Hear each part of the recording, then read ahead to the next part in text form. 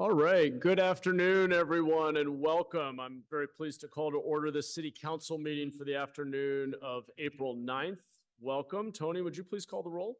Jimenez, Present. Torres, Present. Cohen, Here. Ortiz, Davis, Here. Dwan, Present. Candelas, Here. Foley, Here. Batra, Present. Kamei, Here. Mahan. Here. You have a quorum. Great. Thank you. Now, if you're able, please stand and join me in the Pledge of Allegiance. Pledge allegiance to the flag of the United States of America and to the republic for which it stands, one nation, under God, indivisible, with liberty and justice for all. Thank you. Today's invocation will be given by the Kathleen McDonald High School cheer team, and Councilmember Cohen will tell us more. Yes, good afternoon. Welcome to April. April represents spring and is a month to celebrate the earth, and of course we had a great start yesterday observing the amazing solar eclipse. Today's invocation represents a spring of sorts because Kathleen McDonald High School is the newest public school in Santa Clara County. It opened just over a year ago and serves the students of North San Jose and Alviso. Part of Santa Clara Unified School District, the campus is an amazing place with modern facilities and transformative technology. As a new school, they currently only serve freshmen and sophomores and will continue to add a grade level each year for the next 2 years. As part of the founding cheer team under Coach Grace Vena Gonzalez and assistant coach Jackie Duffer's guidance, the McDonald High School Condors Cheer Junior Varsity presented at Universal Cheerleaders Association with just 3 cheerleaders in their first season and took home 3 trophies and 7 ribbons alongside many other established Bay Area schools.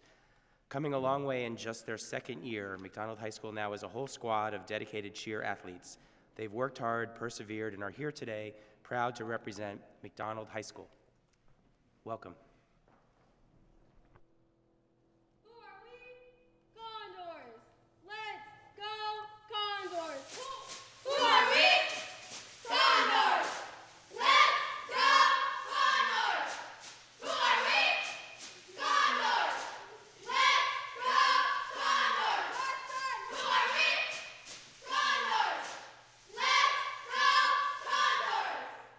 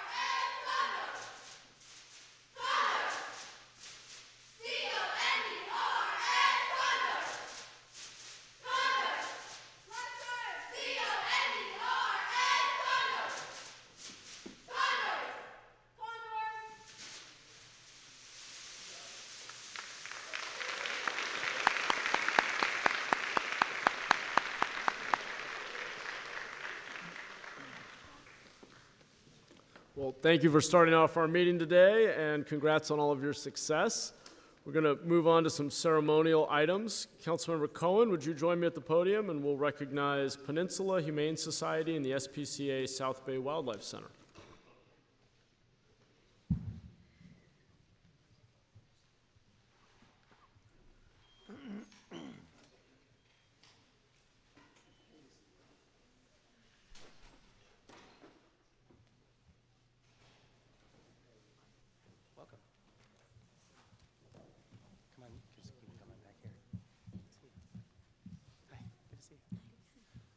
This is I'm not like that tall.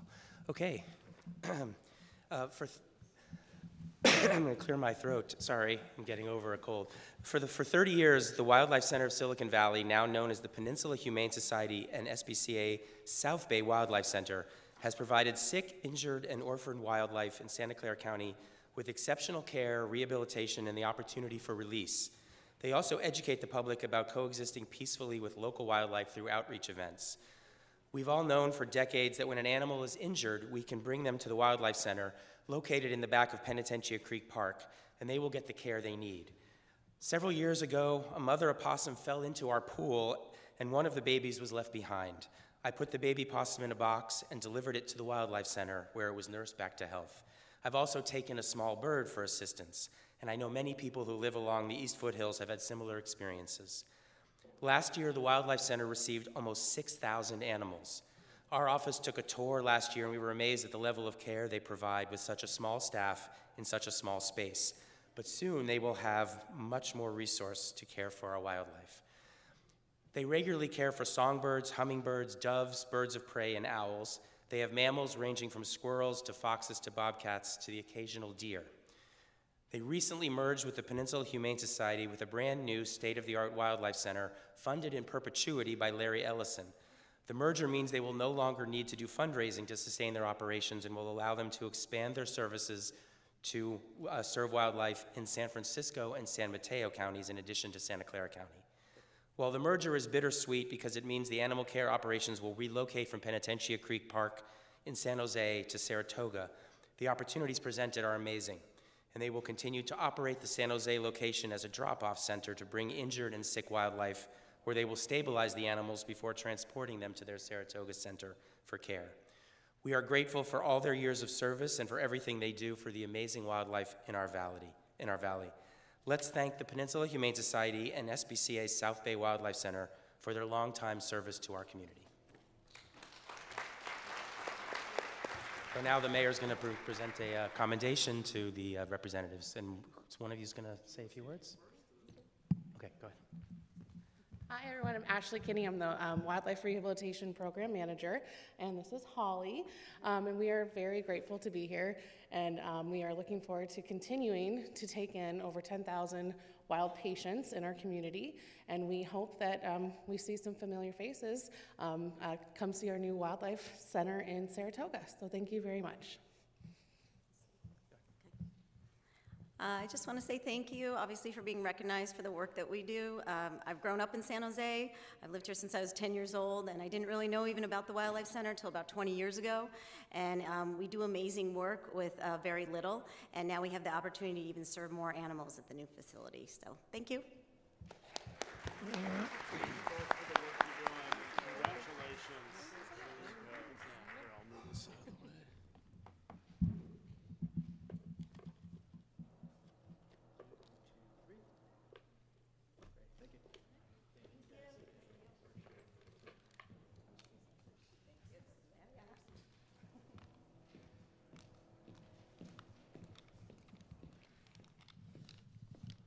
All right, Councilmember Foley, if you join me at the podium, we will recognize and proclaim April as Distracted Drivers Awareness Month.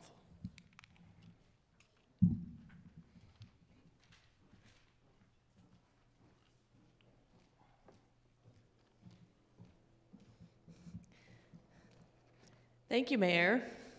Jackie, please come and join me. Whoa, that seems loud today. Today, I'm here to proclaim April as Distracted Driving Awareness Month. As the chair of the Vision Zero Task Force, making our streets safer is a top priority for me. Everyone deserves to feel safe on our streets, whether they walk, bike, roll, or drive. 3,000 Americans are killed in distracted driving crashes each year, and drivers who use handheld devices are 4 times as likely to get into severe crashes. If you absolutely must send a text, pull over to the side of the road and do it safely while you're not moving.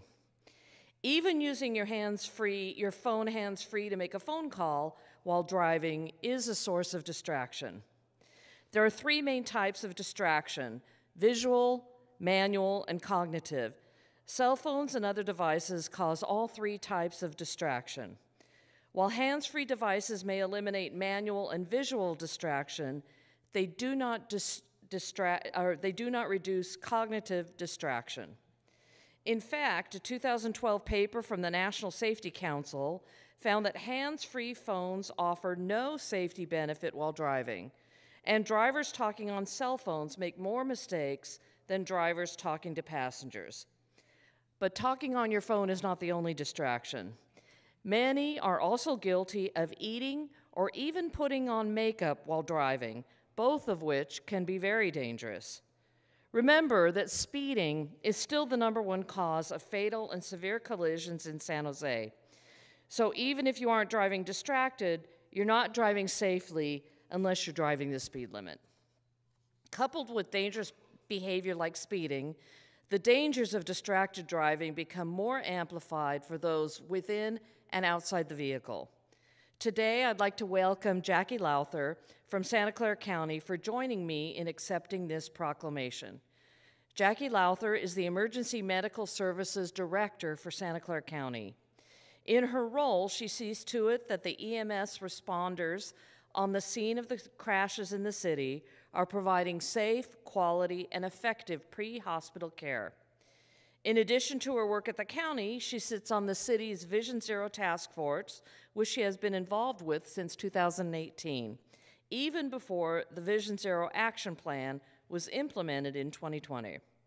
Her time on San Jose's Vision Zero Task Force has been instrumental in helping us create a clear direction for a path forward for Vision Zero. I'd like to conclude by saying that many think that speeding and distracted driving are a problem for other people, but that's not true. We all share the responsibility to keep our roadways safe by paying attention when on the road and slowing down. I may also add that the City of San Jose must do more to improve safety on our streets through infrastructure so that when drivers inevitably drive unsafely, it doesn't have to result in a death. So today I proclaim Distracted Driving Awareness Month and invite Jackie Lowther to say a few words before Mayor Mahan presents today's proclamation. Jackie? Thank you. Good afternoon. It is such an honor to be here. Mayor Mahan, Honorable Council. The great thing about being here is it gives us the opportunity to actually share and talk about distracted driving, which actually causes about 8% of all fatal accidents. And as Councilperson Foley mentioned, it's not just distracted driving, but speeding as well. It's an opportunity for us to announce our Just Drive campaign. So please take the pledge and go to our website, which I have to look at my notes just to make sure I don't get it wrong, www.justdrivescc.org. And please just take the pledge. And it's not only for ourselves, but all the other drivers that are next to you on the road. It is something that we can control. Put those phones down. Whatever it is that you're doing, whatever activities, can wait till you arrive at your destination. Things like distracted driving and speeding are actually in the driver's control. So thank you so much. It's such an honor to be here. It's been an honor to be on the Vision Zero Task Force for these years. And thank you, and have a great and enjoy the beautiful weather. Thank you so much. Thank you so much. Thank you. Thank you. Picture, Jeff. Oh, picture. Absolutely. Gotta have a picture. Thank you.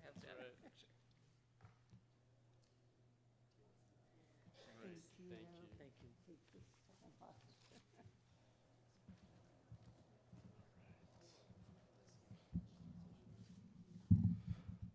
All right, Councilmember Ortiz, please join me at the podium and we will recognize and proclaim April 13th to April 16th as Cambodian New Year.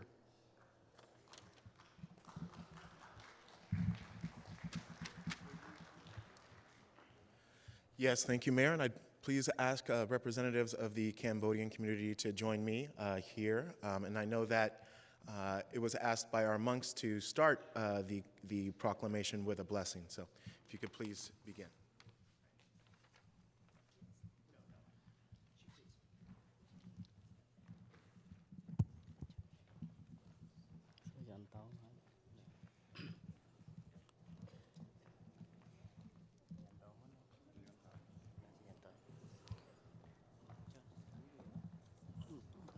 Yon tao po thiyo mô lê sắc cha nang nan ta va ta no e vang thoang ve chi yo sa cha yam ang ka le ha pa ra chi ta pa lang ke se ka ta vi pa ka re ha pi se ke sa pa po thiya nang Pamatata sanakata samyankala sapapyata sahatita sakhana samahata chasayatam brahmacharaye Kamang vyacha kamang patyakanang mano kamang paniti te patyakana Nakatva nalapantan te patyakene. Thank you. And our Khmer New Year will coming soon. Yeah. Thank you so much. Thank you to the venerable monks for your blessing. Good afternoon, everyone. This Saturday, April 13th, marks the beginning of the new year for the Cambodian culture. In Cambodia, this begins a 3-day festival where people dress in traditional Khmer ceremonial dress, prepare special dishes, and partake in Buddhist spiritual reflection. San Jose is home for a proud and numerous Cambodian population who founded businesses, pursued education, and become spiritual leaders in San Jose's Buddhist community. In honor of this vital part of our city, and to join them in welcoming the Year of the Dragon, the city tower will be lit in the colors of the Cambodian flag through this Thursday. And it was my personal privilege to host the first ever Cambodian flag raising just last Friday, and I want to thank my colleagues and the mayor who were able to join us. None of this would have been possible without the help and advocacy of our great friend, Nancy Keogh, who's around here. Oh, hey, Nancy, you're videotaping it. A great community leader who we will proudly present this proclamation to.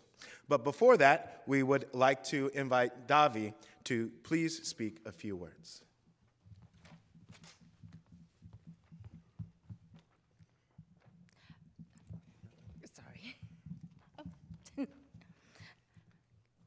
Good afternoon. My name is Davi Chia.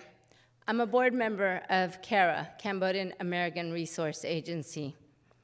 On behalf of our Cambodian community, I want to thank you, Mayor Mahan, Councilmember Peter Ortiz, and all of our city council members for presenting this proclamation recognizing Cambodian New Year in the city of San Jose. A special thank you to H.G. Nguyen for always her unwavering support and advocacy of our community. Last year in April, Councilmember Ortiz presented our community with a proclamation recognizing April 11th through 17th as the Cambodian Genocide Remembrance Week, where we pay tribute to more than 2 million lives lost during the Khmer Rouge regime, the darkest of our history. From 1975 to 1979, 2 million innocent Khmer people perished under the Khmer Rouge regime. Pol Pot, their leader, set about transforming the country into his vision of an agrarian utopia. Cities were evacuated, schools, factories were closed, currency, private property were abolished. Anyone believed to be an intellectual, speaking a foreign language, being a professor, the arts, music, were all immediately killed. Skilled workers, anybody caught with modern technology, such as a wristwatch, and glasses, were killed. In forced marches punctuated with atrocities committed by the Khmer Rouge, the millions that didn't flee Cambodia were herded into a rural collective farm. Sorry. The new year for us, April 13th through 16th, we celebrate our Khmer culture and heritage. We pay tribute to those who perish and those fighting. We honor and recognize our elders, our parents, and our ancestors for their sacrifices and resilience. The new year means a new generation of individuals continuing to fight for freedom and democracy, a new year inspired for changes, and another year for new opportunities. Once again, thank you, Mayor Mahan and council members. We would like to invite you all to attend one of the 3 temples in San Jose to witness our festivities starting Friday and ending on Tuesday. Thank you very much. Thank you. And if Nancy would like to join us to receive the proclamation, and then we'll take a picture. And then if any of my colleagues would like to squeeze in here, please feel free to.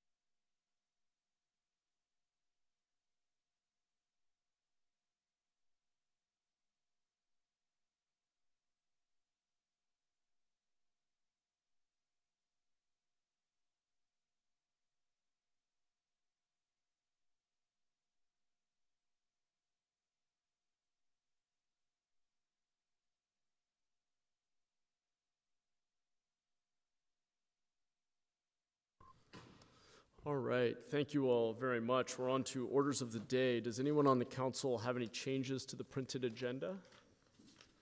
Okay, seeing none, we'll move on to adjournment. Today's meeting will be adjourned in memory of Lieutenant Rich Saito, who passed away on Friday, March 15th, 2024. Rich was a courageous police officer for the city of San Jose who led with boldness and a passion to provide safety and security for all residents, and was a friend and ally to all of us here working to make our city a better place. We already very much miss him. I'll hand it off to Councilmember Torres to tell us more. Great, thank you, Mayor. It is my honor to give an adjournment to a man who needs no introductions, but I will do my best to speak about the legacy he left in our community, and of course, not to cry.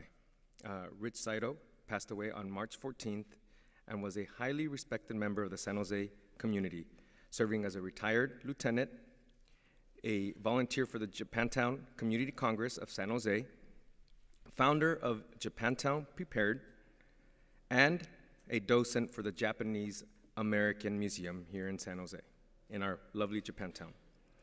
He has left an unforgettable mark in our community. Lieutenant Rich Saito was a true champion for our community. I could consider him the unofficial mayor of Japantown. Sorry, Mayor. He left everyone with a warmth that radiated from his presence and positivity that uplifted all who crossed his path. He touched the lives of countless individuals, including my own.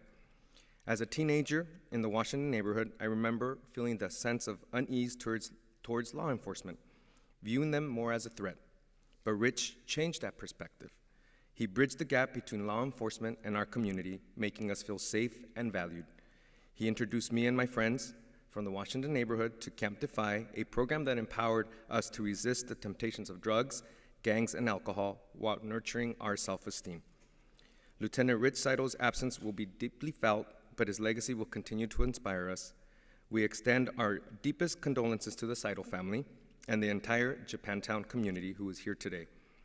Though he may no longer walk among us, his spirit lives on the hearts of those he touched. Thank you, Lieutenant Rich Saito, for sharing your light with us. You'll be truly missed. I now invite David Saito, Rich son, to say a few words.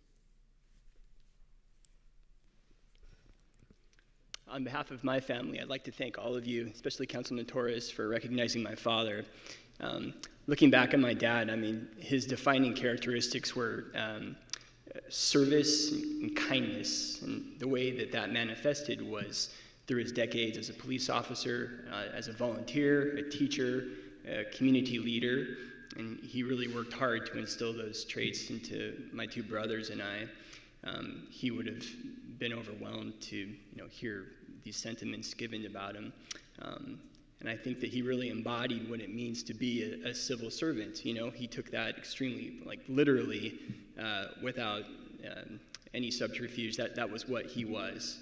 And he just loved San Jose so much. And he really gave his whole life to making it the kind of place that he could be proud of, but that my brothers and I could be proud of and live in also. Thank you so much. Thank you.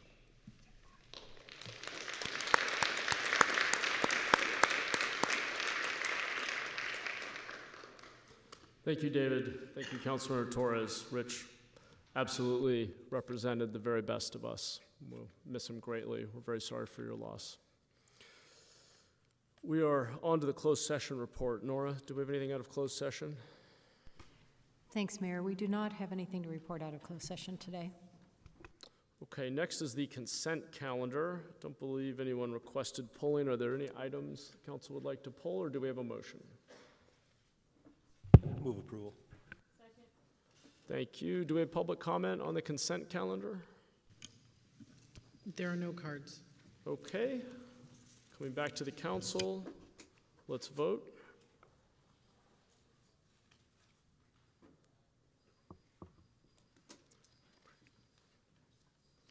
Motion passes unanimously. Great, thank you. Okay, we are on to item 3.1, report of the city manager. Thank you, Mayor. I have no report today. Okay, great, thank you. We're on to item 3.3. This is the proposed ordinances authorizing the removal of vehicles parked in violation of prohibited large vehicle parking zones and no overnight parking zones. Do we have a brief staff presentation? No. Okay, we just have staff here ready to answer questions. Okay, why don't we go to the public first? I have I have a few cards. Ashley, I can't read the last name, but I have Ashley, Gabriella, Gail, and then I have two cards that just say the number 3 and the topic of homeless. So I'm not sure if it's for 3.3 or 3.4. So I'd also like to call down Chris and then the anonymous card. So again, that's Gabriella, Ashley, Gail, Chris, and anonymous. And whoever comes to the microphone first, just go straight to the microphone.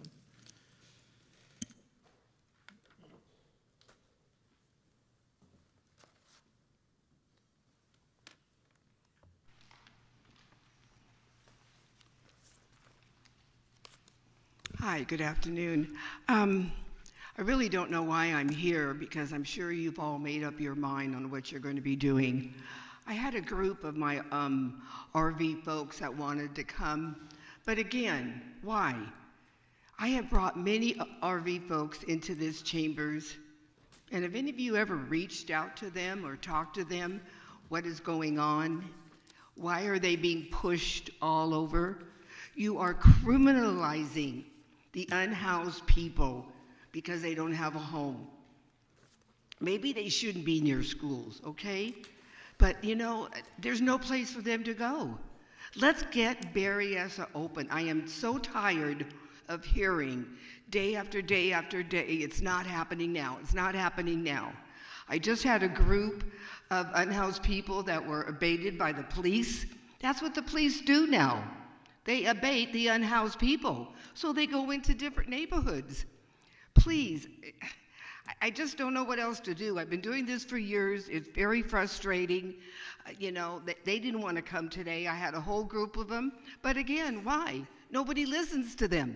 You're not listening to people that are boots on the ground or people that live on the ground. So that's all I have to say. Thank you. Thank you. Next speaker.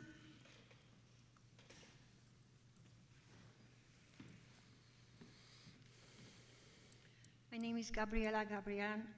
I'm chair of Lived Experience Advisory Board.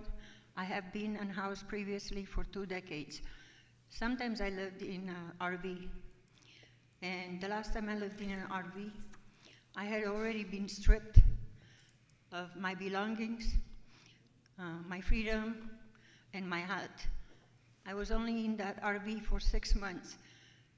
But the trauma that I experienced that 6 months is with me here today, 20 years later. I speak with a lot of people in RVs. Most of them are ill and they need medical care, not restrictions on where they're gonna park. Some of them are elderly with no access to help. If we wanna be loving and kind, we would offer them resources rather than make life more difficult. I remember going to jail and having to pay fines, but didn't have an income. So later, when I fought it, I spent time in jail after surgery on a hard bed. You think violating and taking people's belongings that lost everything is gonna help that person along? It's just dehumanizing just because it doesn't look good in the neighborhood. If you see a dog on the side of the road, do you not pull over and take that dog for help? Why are we treating our people less than dogs?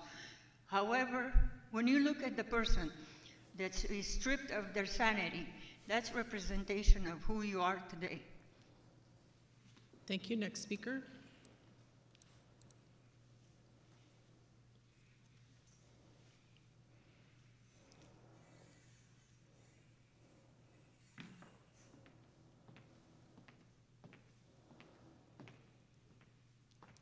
Hello, my name is Ann Harris, and I raised 5 daughters and 3 sons. I have a daughter that's bipolar. She was in the system for 30 years, in and out of jail and prison. So right now she's struggling trying to be on her own. So she has a little 5th-wheel trailer. She doesn't really have a license or anything that go with it. And she has a little raggedy car. So she's parked on the side of the street, and one of the supervisors ladies came out and started taking pictures and told her that, you know, she's going to have to move. So she said, well, this is all I have. Why do I have to? Can I just have something? I spent an hour talking to this lady on yesterday evening. We had a nice conversation. And I've been in the Valley for 60 years. I retired from VTA. I worked 55 years. I'm coming up on 87 years old, so I've been around a long time. I've witnessed the situation with the homeless, so I said, okay. Before the pandemic hit, Greed had taken over and people were being forced out of their homes. Some of them had been in their places many years, kept the places up, paid their rent on time, but they were still forced out of their homes. So we had those people who were homeless. There was a park over in Sunnyvale. There was about 3 miles of homeless vehicles, people in RVs parked alongside the street. There was a time that they wouldn't have been allowed to be there, but they didn't have anywhere else to go. So the lady, she said, well, what do you think we could do? I'm sorry, your time is up. Next speaker.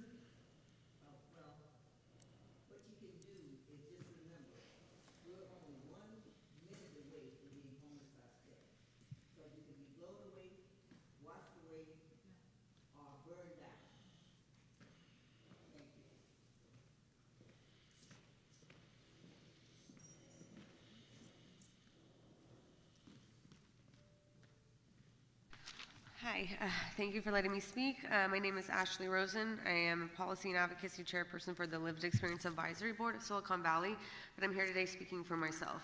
What some view as a nuisance or burden, others view as a home and the only thing keeping them sheltered. This issue needs to be grouped into housing and issues surrounding the unhoused. This is not a parking issue, although I can see it as an easy cop-out to use parking signs to avoid having to actually do a sweep and find a solution for these folks. A lot of these people became unhoused due to COVID and rising rents, spending their savings on homes on wheels to support their families. The city should be required to find an alternative location or solution for them, as the RV parking sites, one, are not big enough and they have too many barriers and they're turning down people that are applying to go park there. Passing this would destroy lives and create more homelessness.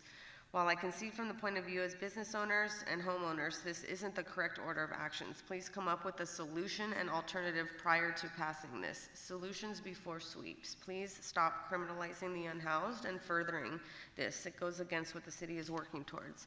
Tell them where they can go, not where they can't. Thank you. Thank you. Next speaker.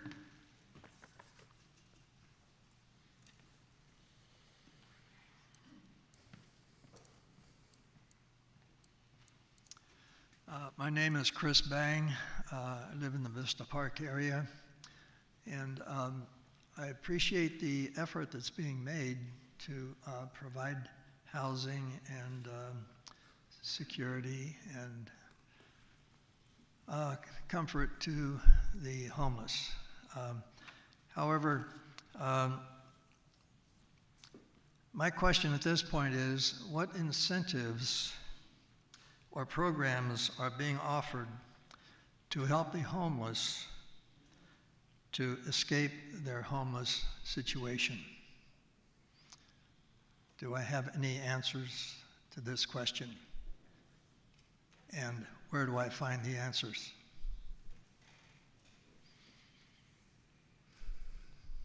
Sir, I'm sorry, we don't respond in public comment, but we can certainly follow up offline to get you more answers. All right, thank you. Thank you.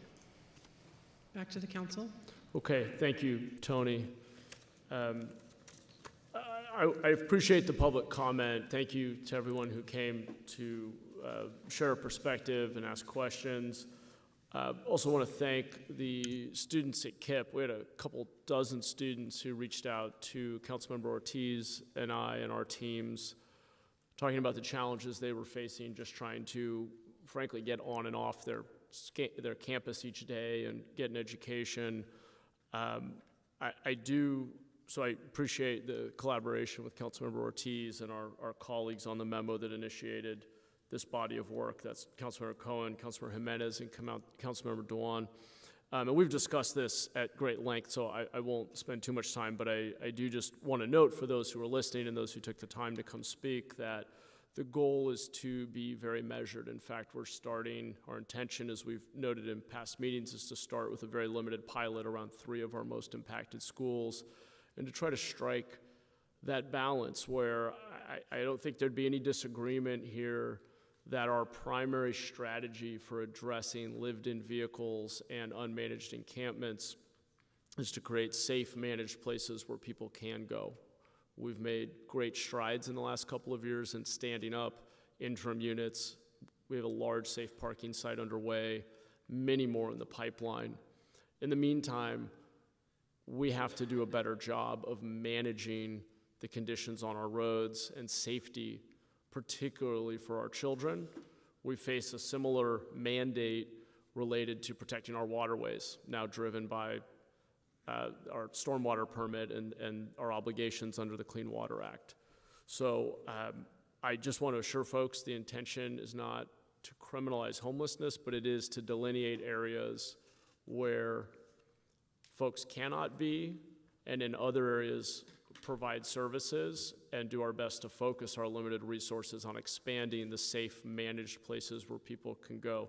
To the question of incentives and the supportive services, I can at least say for our interim sites, and this is true as well for our permanent supportive sites, people do get connected with case management, with access to healthcare, job training in many cases. The goal is to help people get to greater levels of self-sufficiency.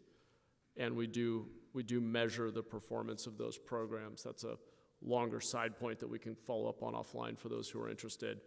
But I support this ordinance and appreciate the students helping us understand the impacts they were facing and working with us to craft what I think is a very balanced and measured approach. This item, of course, has to do with oversized vehicles, whether or not they're lived in, that pose a public safety risk. And then the next item is specific to tent encampments. So with that, I'll turn to colleagues for comments, questions, and a motion. Vice Mayor? Thank you, and thank you for the speakers and your input. One of the things, I know that we are going to pilot 3 specific areas, but I think that in terms of looking at sort of a tier of priorities, perhaps we should also look at what are the areas that are causing roadway safety issues. If you have a big truck or something as an impediment that you can't even see around, and because we don't have the engineering analysis or the outreach or anything to be able to deal with it, I think that that's a problem. And I think that we, while can't go to everything, we should think about what's the next phase after this pilot, because roadway safety is a big issue. If we're not going to enforce the parking or the compliance or anything like that, then it's sort of the little bit of the Wild West where people are going to park wherever they want to park because nobody's going to do anything about it, especially oversized vehicles where you can't see around them. And I think perhaps we can prioritize roadway safety as well. So as we're moving along, saying, hey, we don't have the resources to do everything, what are the things that come to the top as something that would be feasible? The other thing I would say, and I think I've mentioned it in a prior council meeting, is that we need to start going back to some of those locations where perhaps at the time there wasn't an appetite for, these parking lots or private property or, areas of, that might be available for safe parking, because I think that we do need to find something somewhere for these RVs to go to. And perhaps we need to do that revisiting as we're piloting these 3 spots, because I see the issue is not going away, and we need to perhaps circle back. And maybe at the time, there was, oh no, we don't want to do this. Perhaps now things are different. So I don't want to give up on that. I think that we really, really need to push to be able to get this done. And with that, I would actually move the item. For a second, Councilor Condelas. Councilor Batra?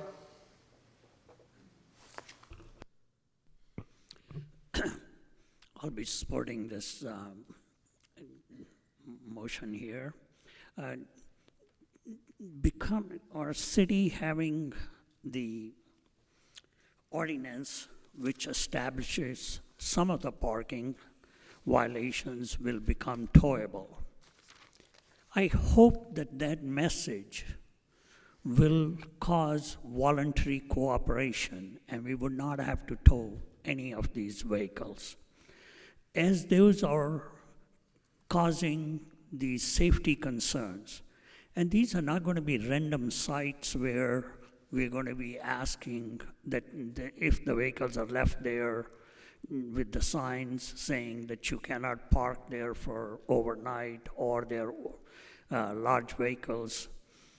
These are going to be studied locations with the engineering analysis having done that they are a true cause to the safety of the neighborhood. And if those are the things we would expect, whether they are unhoused or housed people, whoever are using those vehicles will be voluntarily cooperate, because we all need to be able to live together in a harmony without causing disruption to the other people. So it is not criminalizing anybody. It is really to seek voluntary cooperation to make sure that we are all living safely together. Okay? So, and I like the fact that these sites are not going to be random. These sites are going to be supported by engineering analysis to make sure that they deserve to have the signs which we are going to be putting it on. So as a result, I think it is a very good action which we are taking, and it is going to make everybody safer and more comfortable in living. We do need to do more to be able to find the people who are unhoused, whether they live in vehicles or whether they live in the tents. We need to find them places where they can comfortably live and rebuild their life, because they have often gotten off the track, and we need to bring them on track. There are many programs which we are not going to be going into here. They are available on our website, and we are going to continue doing more of those, and each one of those programs we are going to make it larger till we take care of all the 5,000 or so homeless people in our vicinity. But I think this ordinance establishment is a step in the right direction, and it will improve life for everybody. So I totally support it, and I do appreciate the comments which were made by the people here who have come to alert us that yes, there are 5,000 people in this city who are unhoused, and we all need to do things more for them, and we have the responsibility to do it. And in this council, you have a total support for that activity. Thank you, Mayor. Thanks, Council Member. Councilmember Cohen? Yeah, thank you. Just for some context, we had an extensive discussion as a council about this item.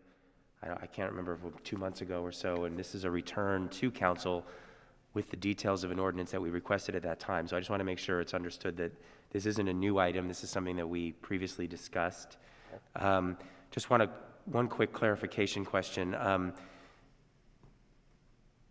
As I read in the notes, this is not something that will be immediately enforced or something that we're planning to utilize right away, but something that we're putting in place so that we can evaluate streets in the future and have a tool in our arsenal for making sure people are in the right places and in not places where they shouldn't be. Is that correct?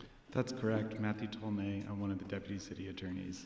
This is the first step. It'll just give us the opportunity to designate locations by resolution. Right. So I just think it's important that we, in parallel with the work that we're doing to build locations for people to go, that we're also building the ordinances that will give us the tools to then be able to enforce rules once we can offer people places to go. So these things are happening in parallel, and I think it's important to put these tools in place as we're also working on the other. And you've heard from me many times about my frustration, the length of time it's taking to put in place the solutions. I've been very vocal about the need to expedite the site at Berryessa to be able to get RVs off the streets and give them and offer them places, and I will continue to push for that to be done as quickly as possible. I will say one of the worst parts of the job that I have is having to continually encourage people to exercise patience. It's both for the people who are in RVs or in encampments looking for a place to go, and for the district residents and businesses whose lives are disrupted by concentrations of RVs and other encampments in their direct vicinity. So I'm hopeful that as we bring more safe parking and EIH sites online, we'll be able to get a handle on the problem, but this tool will also allow us to have better control of what's appropriate, where are appropriate places in the city for people to park their RVs and where it's not appropriate. So I will support the motion. Thank you. Mayor, if I could just add to Matthew's comments, John Russo, Director of Transportation. I wanted to make sure that Council and Mayor knew that there will be some implementation of this. The pilot locations for the 3 schools will be able to move forward even this year at a relatively short time frame. Beyond that, however, that's going to require some additional resources that will come through the budget process. So I just want to make sure that we will be doing something. And to Vice Mayor's comments, that work that we're going to do for the pilot locations will really help us to scale, understand what it is that we're going to need to do, how to do it, how much it might cost, and that sort of thing. So we are looking for that pilot project to help us build and describe how we're going to do the rest of a program should it get funded. Thanks, John. Appreciate that, and Councilor Cohen, appreciate your points, all really important ones, and I'm grateful to you and your team for pushing so hard to accelerate the Berryessa Safe Parking site as well. I don't see any other hands. Tony, let's vote.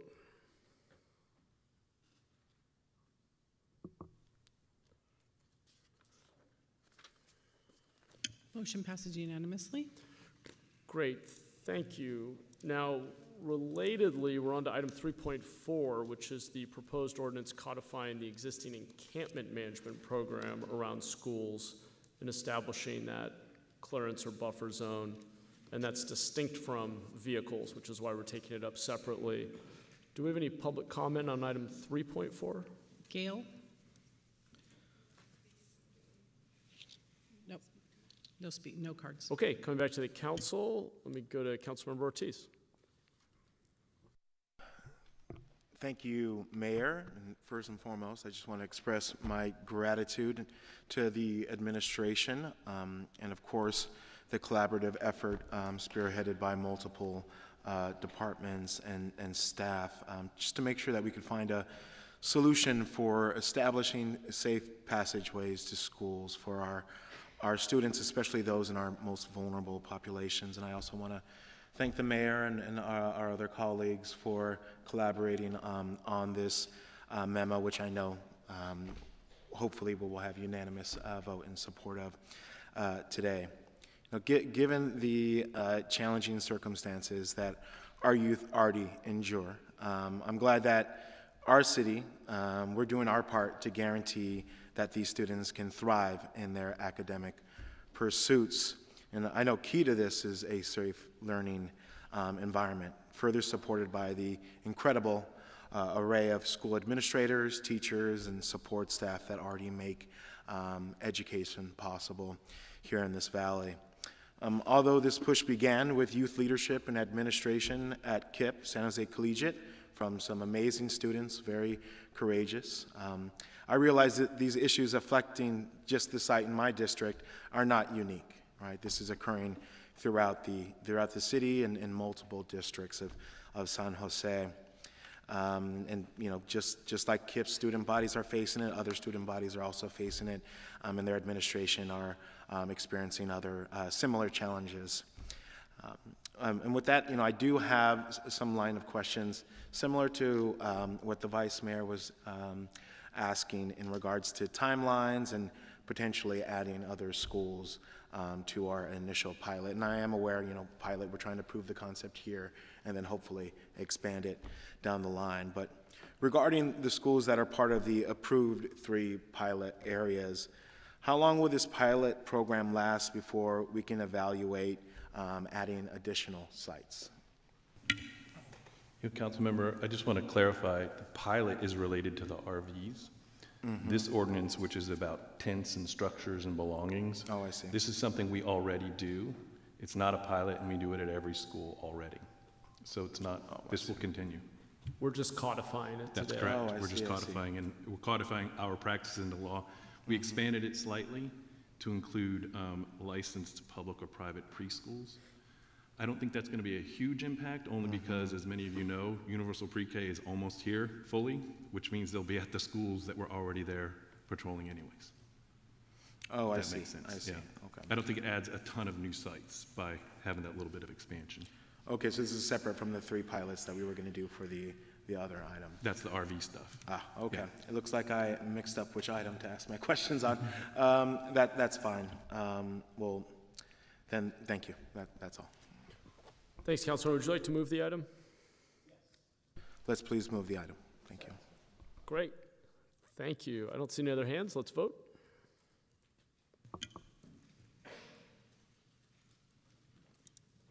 Motion passes unanimously. Great. Thank you. Thank you all. On item 3.5, Language Accessibility Audit Report.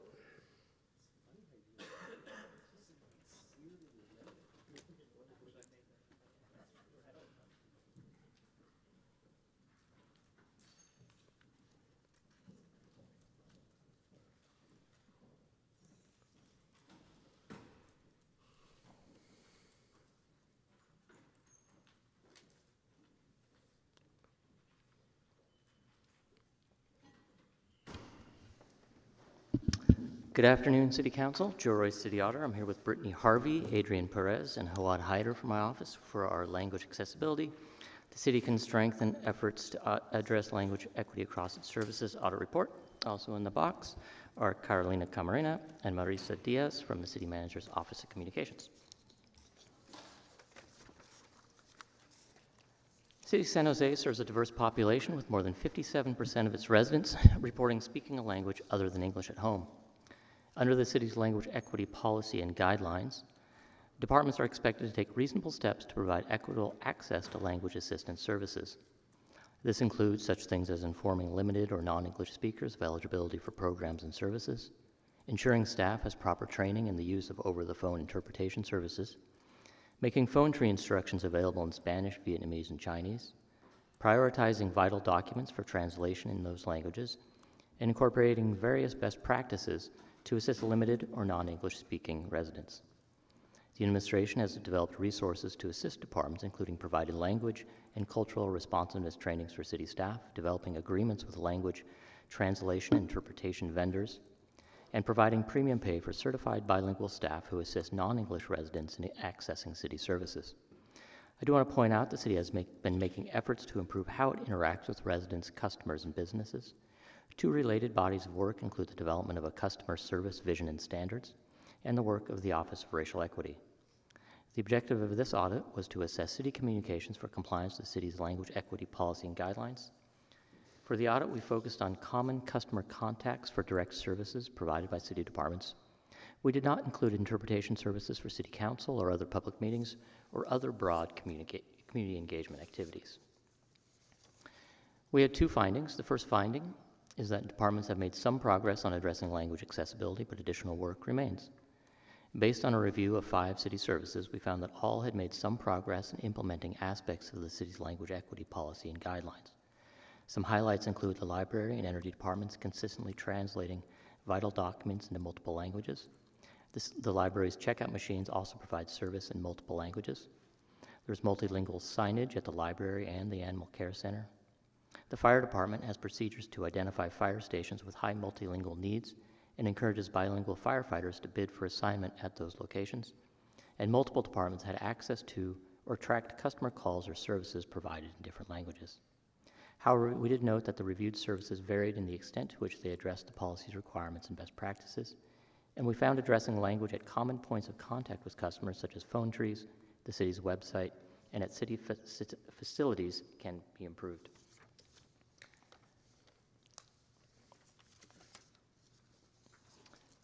We also found that departments have not generally assigned language access coordinators, which is a best practice recommended in the policy. It should be noted that some individuals in departments fulfill aspects of that role. The administration can also provide additional guidance or resources for departments, such as templates for formal language access plans and assistance in identifying vital documents for translation and others. Lastly, there are currently no performance metrics or systems to gauge progress on language accessibility and promote improvement over time. We recommend the administration should monitor language accessibility of common points of customer contacts across departments, require customer-facing departments designate language access coordinators and develop language access plans, develop additional resources to support department efforts around language accessibility, and create performance metrics and a system to review progress. The second finding is that bilingual staff are a resource to the city, though clarity on their role is needed. As of June 2023, the city had close to 900 certified bilingual staff who provide language assistance to residents. Bilingual staff play a critical role in helping residents access city services and resources in language that they understand. They use their bilingual skills to provide direct services to residents, businesses, and visitors, and to translate written or electronic material. Certified bilingual staff generally have a positive view of their work and assist their own departments as well as other city departments. Certified bilingual staff noted, however, that their regular duties can be impacted by their bilingual workload. More than half of bilingual staff responding to an auditor survey noted that their bilingual responsibilities impacted their workload, and 27% said it had a high impact on their regular workload. Additionally, some staff have been asked to act as interpreters, which they may or may not be qualified or trained to do. And although the city has made improvements in the bilingual certification process, there may potentially be certification records not on file for some staff. So we recommend the administration to clarify the expectations and role of bilingual staff, including those that do not receive bilingual pay, and reconcile bilingual certification records for staff who receive bilingual pay as necessary. The report has 12 recommendations. We'd like to thank the City Manager's Office of Communications, the City Attorney's Office, certified bilingual staff who participated in our survey, as well as focus groups that we conducted during the audit, and all city departments who assisted in the audit for their time, information, insight, and cooperation. Administration has reviewed the information report, and the response is shown in the yellow pages, and our report is available on our website, as you see on the slide. I ask that you accept the report, and I'll turn it over to the administration for their response, and we're happy to answer any questions. Thank you. Carolina Camarena, Director of Communications. The administration would like to thank Joe and his team in the City Auditor's Office for their comprehensive analysis of the compliance with the city's language equity policy and guidelines. The administration agrees with the 2 findings and 12 recommendations identified in the report. We are eager to begin coordinating the implementation of the recommendations with departments and align the recommendations with other city initiatives such as the customer service vision standards and efforts led by the Office of Racial Equity. I would like to note this is the first year the city's had a language access manager, Marisa Diaz, and the recommendations included in this audit lay the foundation for our work plan over the next several years. The Office of Communications looks forward to improving ways to provide excellent services to all through language access. With that, we are ready for any questions.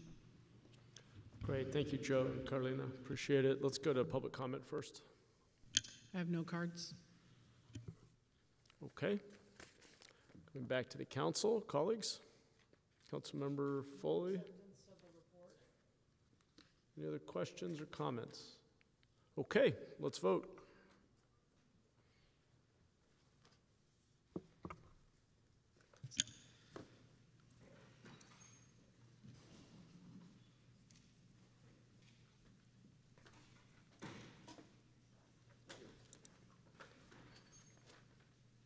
I think I clicked end too soon. I thought that was the... Cohen, how do you vote? Okay, motion passes unanimously with Kamei absent.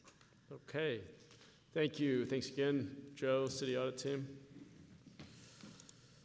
All right, we're on to item 3.6, and I will turn to our City Manager, Jennifer McGuire, to make some opening remarks. Yes, thank you, Mayor and City Council.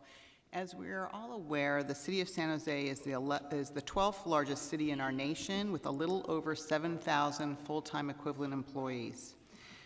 I have said this before and will continue to say it as often as I need to.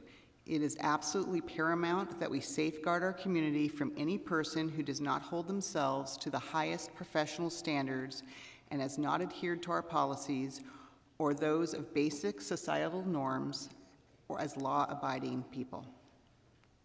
The vast majority of our employees who choose public service do so to better our community, particularly our most vulnerable. At times, though, some fall short of the city's expectations, and when warranted, disciplinary actions are taken. Unfortunately, a few just do not belong in public service. As I have demonstrated previously, I will strengthen our tools and policies for the greater good of our community every time it is needed. In the last 2 years, I've increased the tools and policies that allow us to take immediate action in cases where employees are the subject of credible criminal complaints and the conduct has the potential to impact the safety or financial health of the community or other employees. It is incredibly important that we maintain the public's confidence in how we handle these situations. My additional recommendations on changes that I think are prudent to our organization are to our open government and ethics resolution and related policies, which will allow us to provide clarity on the potential disclosure of employee records relating to serious employee misconduct and the obligations of our workforce to report potential misconduct concerns. Allison Suggs, Assistant Director of the City Manager's Office of Employee Relations, will provide you with a brief presentation on these changes we're recommending today. Thank you, Allison. Thank you, Jennifer. Good afternoon, Mayor and Council. My name is Allison Suggs. I'm the Assistant Director in the City Manager's Office of Employee Relations. In April 2006, the City Council approved the establishment of a Sunshine Reform Task Force, resulting in recommendations regarding open government. One recommendation was to publicly disclose disciplinary action taken to address misconduct and performance issues. Different disclosure requirements were recommended for city officials and employees in the classified civil service. Unlike city officials, disciplinary information for employees in the classified civil service was viewed as confidential and not subject to disclosure unless permitted by the Public Records Act. For disciplinary actions taken regarding employees in the classified civil service, the reforms called for a log containing information that is anonymized and was to be made available for inspection. Since 2008, the city has published a public discipline report that is available on the city's website. As Jennifer indicated, the city's workforce is comprised of thousands of dedicated, hardworking, and well-meaning employees that endeavor to provide the best possible services to the community that we're all fortunate enough to serve.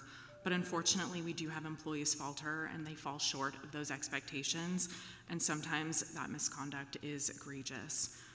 When warranted, disciplinary action is taken to address the inappropriate conduct and/or substandard performance, and to define a standard of conduct for employees. While the city generally regards an employee's personnel information to be confidential to the employee, we recognize a need to balance the public's right to know when and how disciplinary action is taken by providing information in specific circumstances. With the City Council's approval, the revisions to the Consolidated Open Government and Ethics Resolution would document the circumstances under which serious misconduct engaged in by city employees would be subject to disclosure.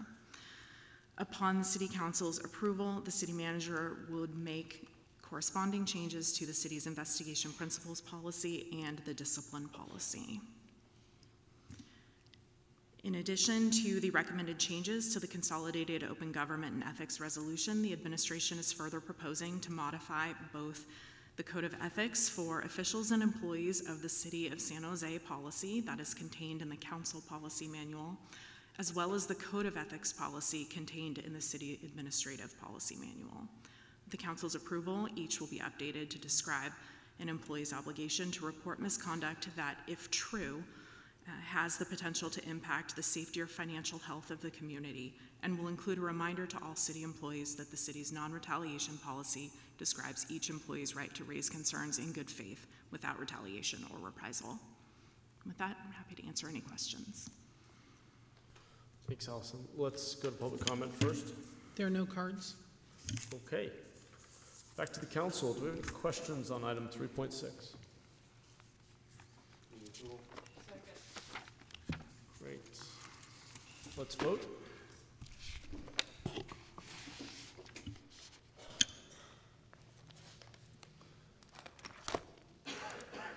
Motion passes unanimously with Kamei and Torres absent. Great, thank you. Okay, we're on to item 3.7, adoption of ordinances to establish the new Rule 20A underground utility districts. We have a staff presentation.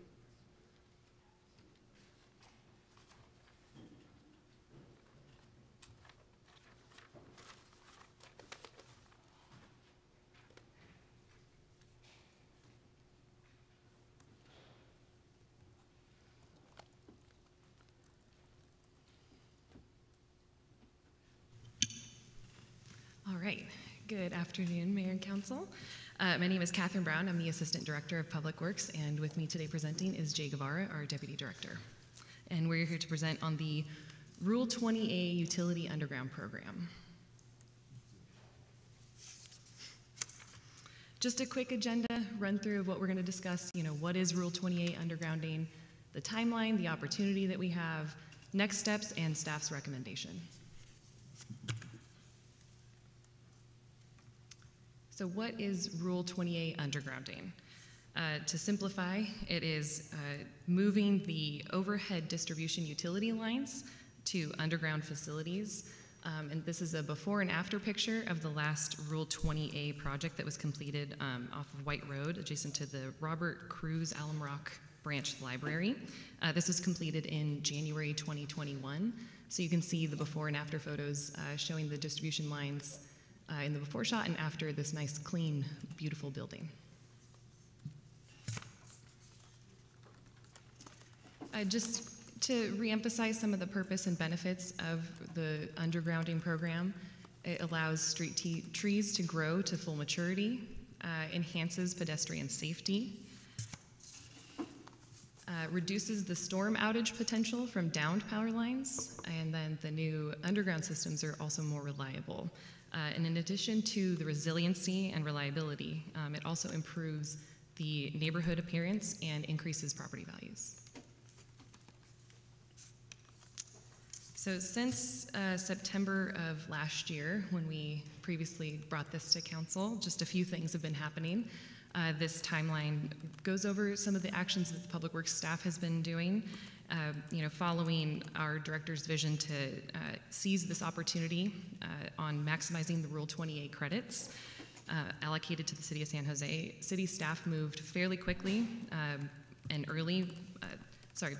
reaching out early with engineering and outreach to the public and coordinating with utility companies, property owners, and council districts, as noted on this slide. I just want to take a quick opportunity to thank our Public Works staff. I think there's a few of them in the audience.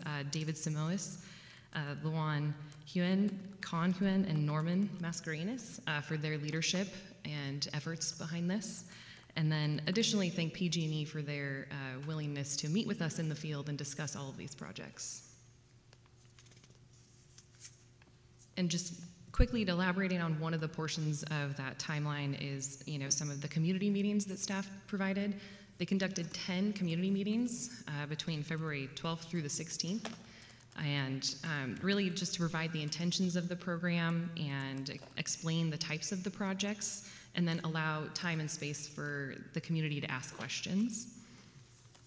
And in general, some of the feedback, I think some community members see the benefit of fire safety and new infrastructure, and also some of the non-supportive feedback was just the potential out-of-pocket costs being a little bit too much.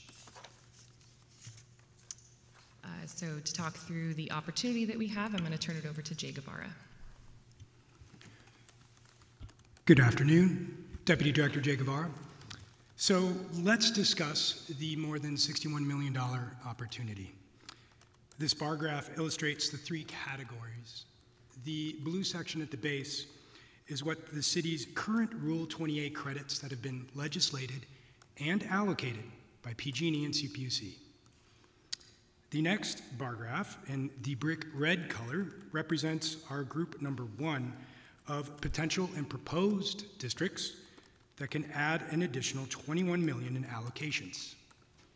Finally, in the green color, the opportunity increases further so that the city can compete and potentially gain more than $40 million for work credits allocated to other jurisdictions to be potentially reallocated to the City of San Jose.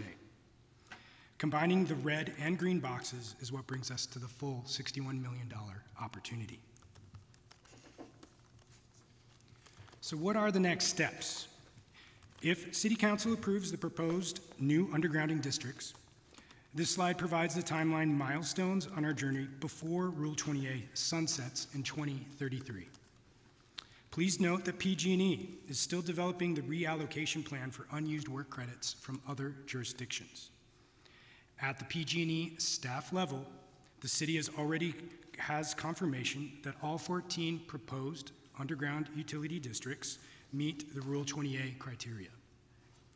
Finally, the administration will need to coordinate with the mayor's office and the city council to ensure that the city's interests are shared broadly and widely with PG&E and the CPUC at the most opportune times to make sure this advances to the several steps that this graphic provides.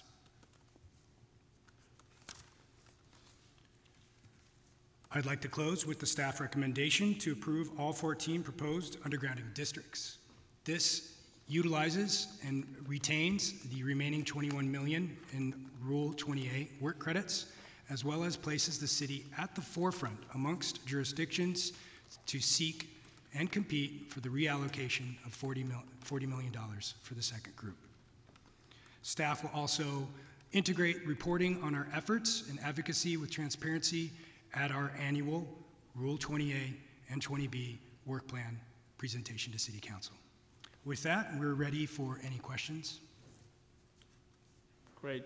Thank you both, and everyone in Public Works who's supported this work. Clearly very important. Do we have any public comment? Yes, I have two cards, Bill Jewell and Debbie. All right.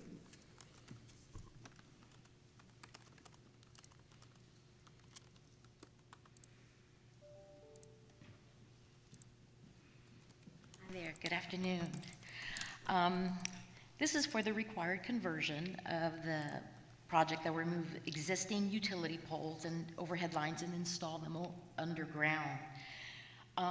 PG&E, AT&T, and Comcast will fund the removal of all poles and overhead wires, and the above ground electrical services to buildings and facilities on your property must be converted. I'm kind of cutting and pasting here to be quick. The property owner will be responsible for the conversion once the construction takes place. The cost of converting services could range between $10,000 and could cost up to $15,000. Forgive me here. Over on San Salvador, I have a little apartment with students that are paying very low rent so that they can go to school.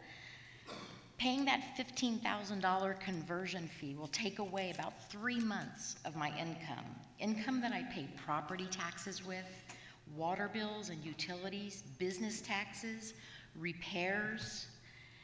On the Story Road map at my mom's house, there's just 6 houses, properties. The rest are public storages on both sides of Story Road and 101, Highway 101, and they're exempt. So why do the 6 houses have to pay? Why do, they get off. Every other parcel noted in the map is a business. Those are homes. I think aesthetically it will look very nice without poles and wires, plus safety-wise. I also think with the outrageous fees that they already charge us, PG&E, AT&T, and Comcast should pay for all the conversions that take place, not the small homeowner. Thank you for your time. Thank you. Next speaker.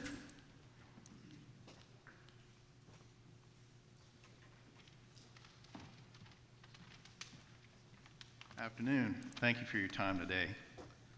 My name is William Jewell, and I'm a resident of District 2, specifically Coyote Road, which is one of the locations I outlined here on item 3.7 of the schedule. Recently, I received a notice a little over a week ago that our home was identified as one of the number in our neighborhood which would be responsible for burying electric lines as per Rule 20A. While I support the efforts to make our neighborhoods safer by making the lines safer, I find it unfair that a small number of homeowners are burdened with the cost of retrofitting infrastructure that benefits the entire neighborhood. So what I'm referring to is 2/3 of the way through this letter, it gives a figure of possibly $10,000 or higher. When I get a letter like this, it's generally about twice as much as what's required.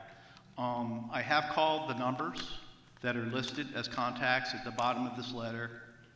No return, no response. So there's a lot of questions, and I think that there needs to be a lot of answers before anything goes forward with this, because I'm just a little homeowner, you know.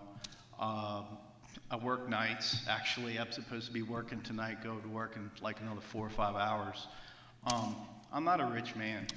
So, you know, when you're talking $10,000, $20,000, you know, that's a lot of money for me. So, you know, it's something to consider. Thank you very much. Back to the council. Thank you, Tony, and thank you both for speaking. Let me turn to colleagues first. Councilman Cohen. Yeah, thank you, Mayor, and thanks staff for bringing this forward. I want to thank you for the proactive efforts to complete as many undergrounding projects as possible. As has been noted, these projects do make our community safer and more attractive, and I think they're long overdue, and I wish we could do even more of them. It also should be noted that I think, if I understand this correctly, the 7 projects on the first group are likely to proceed. We're likely to get that funding.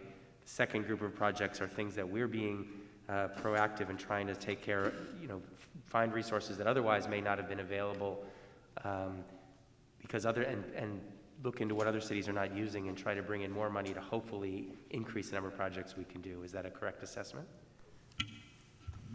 Thank you for the question, Councilmember Deputy Director Jay Guevara.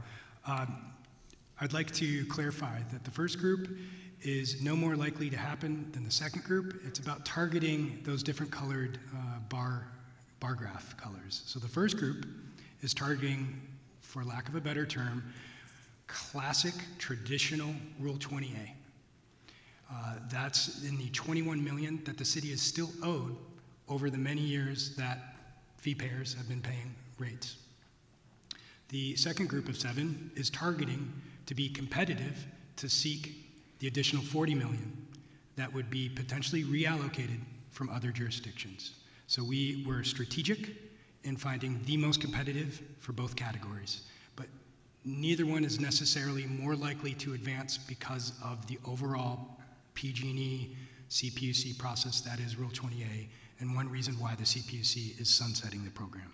But as we secure funding in either bucket, projects on the first group would be completed first. Of course, I know that does require the cooperation of PG&E others to make it happen, and we can't guarantee that they would ever come through. But there will be it gives us an order of which projects would come first, right? Between the two groups, if I were a betting man, the first group is more likely to happen, but I want to be very clear that there's no guarantees. Right, there's no guarantee even for the first group, but certainly the second group is even more pie in the sky, although I hope that we can, you know, find some funding to start breaking, you know, chewing off parts of that list as well. I believe that is a fair characterization. Okay, thank you. And I know that the big concern, obviously, I mean, residents and everybody loves the undergrounding portion. The issue, of course, is that some people, and not all, have electrical panels that may not be compatible once the new system is in place. Of course, receiving a letter doesn't mean that you don't have an incompatible electrical panel. It just informs you that everybody's electrical panel will have to be tested at the time, and if it isn't compatible, an upgrade will need to be made. And the panel is the responsibility of the homeowner, and this is just about the electrical connection and not the other connections. Is that correct? That is correct. The intent of that template letter is to encourage people to come to the community meetings that were conducted in February and to provide really a worst case scenario of the ceiling, the high end of the cost range, so that people are not cut off guard. But for many, an electrical panel upgrade is far less than the $10,000 that's on the list, but it could be above, you know, some significant outlay that a resident could receive. Yes, we tried to be conservative by providing a high number, as well as the maps included in each of the 14 proposed districts has the letter C, noting where connections are likely to be required. For example, in one of the speaker districts for District 2, that district actually doesn't require any connections, but the template letter still has that general information. And you know, we're already talking in our city about a process for helping people upgrade their electrical panels for the eventual electrification of their appliances. So people who currently are using gas appliances eventually will need to be replacing them with electric water heaters, electric heat pumps and other things, so that they may need to upgrade their electrical panel to do that. I know this is sort of outside the scope of this discussion, but as we begin to have a conversation this year on how we're going to allocate our reserves in our clean energy fund, I'm hopeful that we're going to begin allocating some of that money to help homeowners make those conversions. So there may be a possibility to supplement whatever the reimbursement is from PG&E as part of this program with some of the funding from our clean energy program if people are going to eventually need these upgrades for other reasons as well. I don't necessarily know if you can, maybe Matt, if you have a thought about that, or maybe it's not something that you can answer at this point. Alice, Director of Public Works. We've not actually engaged with the community engineer on that, on the clean energy program that would engage in this, but we certainly could in the future. So I think we ought to consider that as we move forward, as we think about how we implement some pilots to begin to help people upgrade their electrical panels through our clean energy program. It may be appropriate to start with some of these locations so that we can help people above the $1,500. That's a standard reimbursement. The purpose of the memo, one of the purposes of the memo that Councilmember Foley and I submitted is to address the outdated reimbursement level that comes with this program. So of the up to $10,000 that a homeowner or business may be responsible for, $1,500 of that has a reimbursement that comes back from the program. That number was set some 20 years ago or more and hasn't been upgraded. So the memo encourages the city, and I know it's already in your presentation to do so, to continue to advocate with PG&E and others to increase that number so that the reimbursement will be higher and people would be less out of pocket if they needed to upgrade. So just want to make sure that that's clear to people who are concerned. We're still years away from these projects happening, and there's still work to do, and I hope that we'll be able to improve what's available to people to pay for these upgrades if they need to make them. So I'm going to make a motion to approve the memo submitted by myself and Councilmember Foley. That includes staff recommendation. Second. Great, thank you. Appreciate that and the thought around using, the memo's great. Also appreciate the point about San Jose clean energy revenues. Councilmember Foley, did you want to comment as well? Yes, Councilmember Cohen covered most of it, and I appreciate the comments from the individuals in the audience who shared their concerns about the costs, and it sounds like one of those projects may not need upgrading, and the others is in the second bucket of the reallocation. So I'm curious, and Matt, I want to thank you for your last-minute briefing on this last week. I had a lot of questions about it, so I thank you for taking your time and meeting with me. Regarding the first list, the list where we have the 21 million in credit, that list of 7, it has a total cost of 34 million. Where's the difference in funding coming from? A little bit of inside baseball is this gets to our strategy. So it's purposefully designed to be over the 21 million because projects do fall out for a variety of reasons. As we advance the projects with PG&E and other utilities that might be co-located on those same poles, they might not be viable for construction or other reasons. Then we've got one already at the ready. So by, for lack of a better word, over-legislating additional districts, we better guarantee the full maximization of the 21 million remaining in the work credits owed to the city of San Jose. Similarly, we take a similar approach with that second set of 7, but with projects that target the income equity requirements that PG&E set. Okay, thank you. That's really helpful.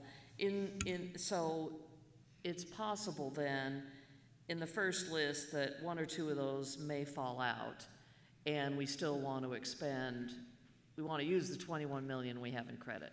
So then it's possible that we would go into the second priority list if we come short of the first list, 1 through 7. Would we then just automatically drop down to the second list and go to the first one, which is Willow Street? Or are these prioritized in They're prioritized, targeting the two separate funding sources with the slightly different requirements. So, as I said in the presentation, PG&E at the staff level has confirmed that all proposed districts, all 14, meet the Rule 20A requirements. However, the second set has a requirement for any money to be reallocated from another jurisdiction. It needs to meet the income requirements set by the CPUC and PG&E. So it's unlikely to move unless that particular project in Group 1 could compete well with Group 2. I see what you're saying. Okay, thank you. That's all. Thank you for that clarification. I appreciate that. That's the only question I had. Thank you. Thanks, Councilmember. Councilmember Batra.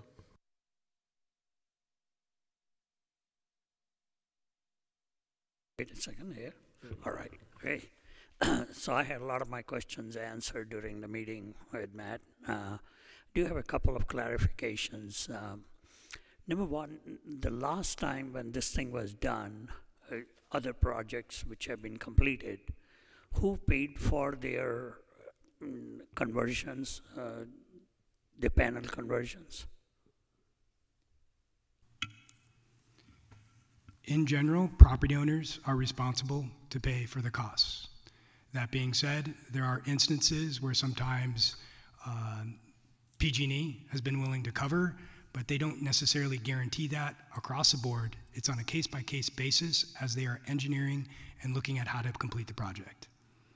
So in the past, they've looked at each case and they were willing to cover more than what was originally expected? Is that what I'm getting? It has happened on occasion, but it cannot be guaranteed. Yeah. So it is possible that the 7 projects which we got, well, we're not going to be able to fund all the 7 anyway, even the first category.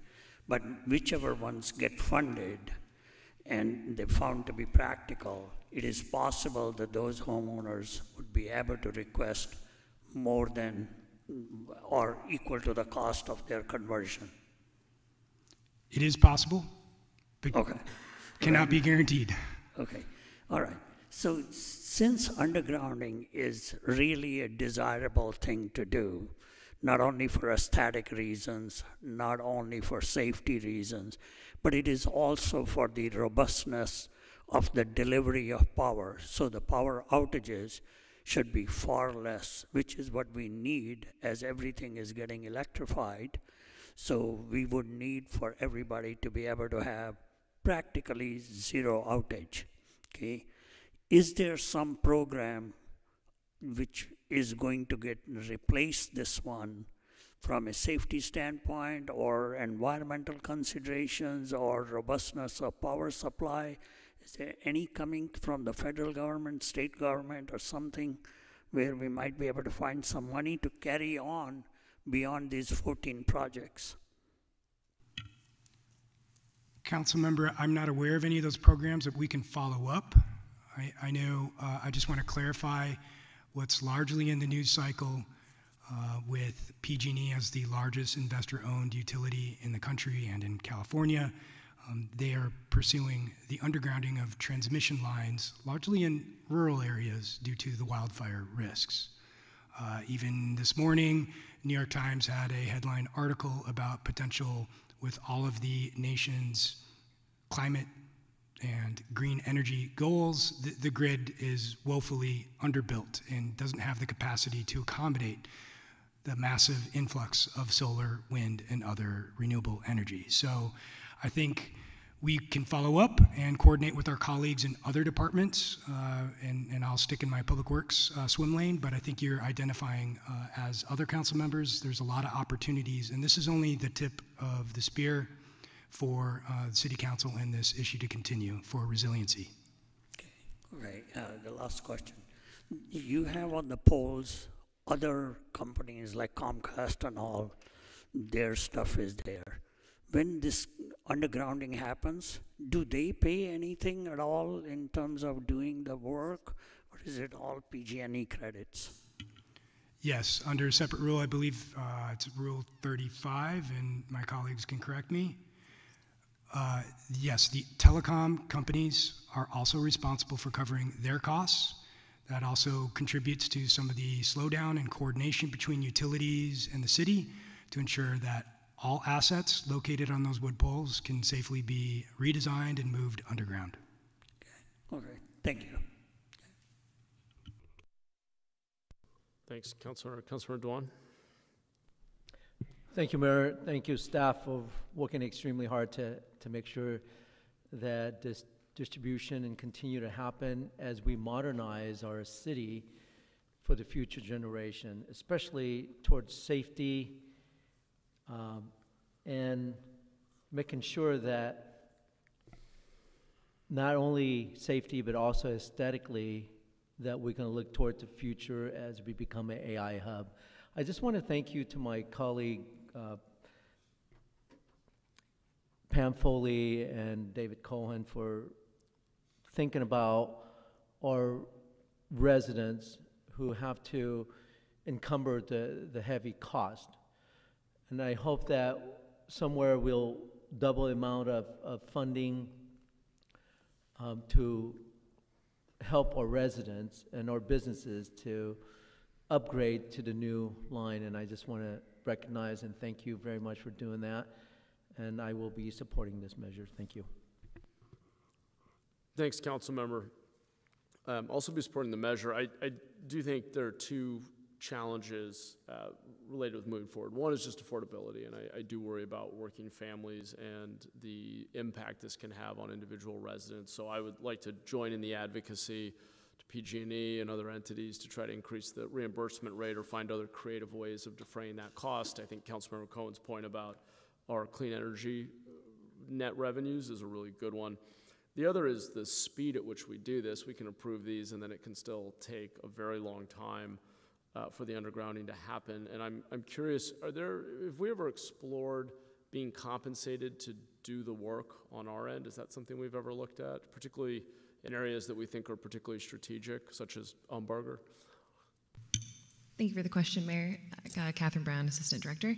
We have explored this in the past with PG&E. They've been reluctant, but lately they've been really receptive partners, and so that's definitely something that we're willing to explore again and treat this much like a Rule 20B project, where the city staff can then, we can create capacity within our staff and take on the responsibility of coordinating the design work and implementing the construction contract to hopefully expedite faster than PG&E could.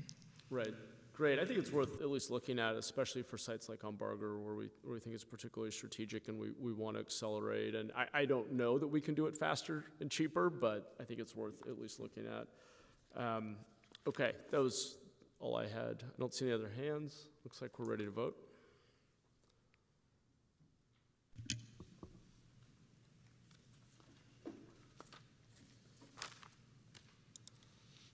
Motion passes unanimously with Kamei absent.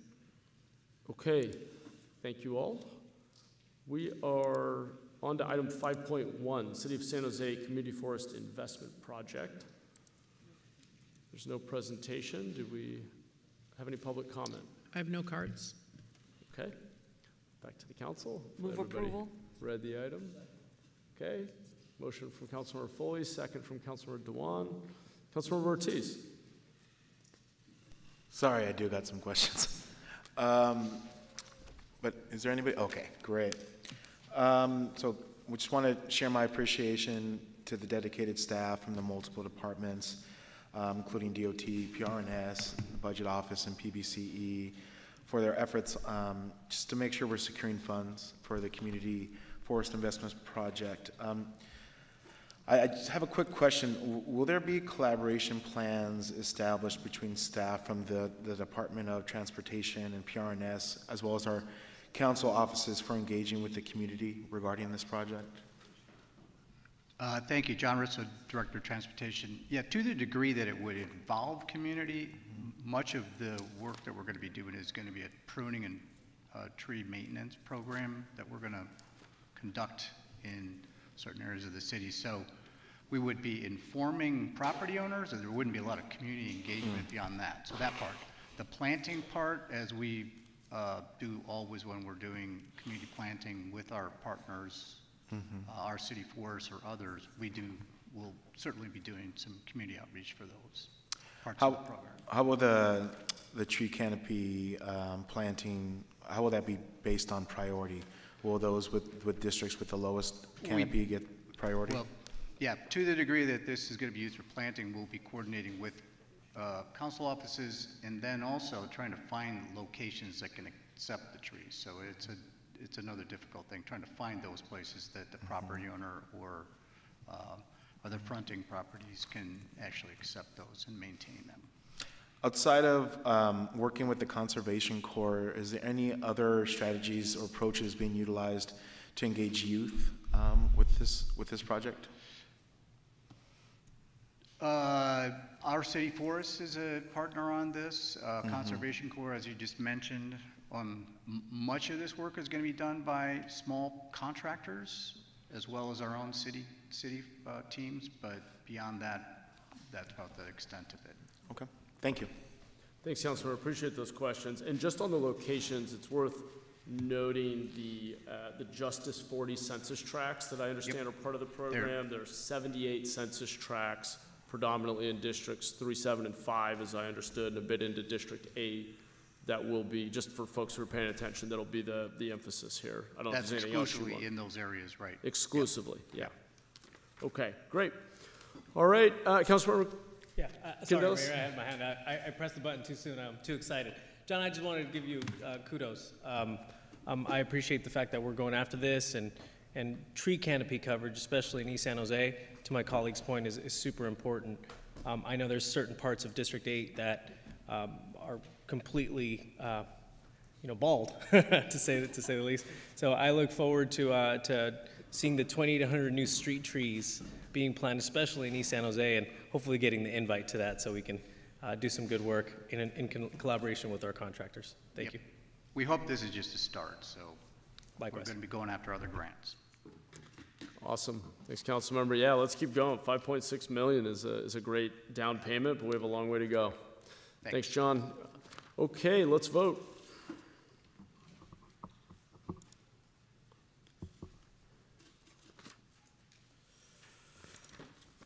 Motion passes unanimously with Kamei absent.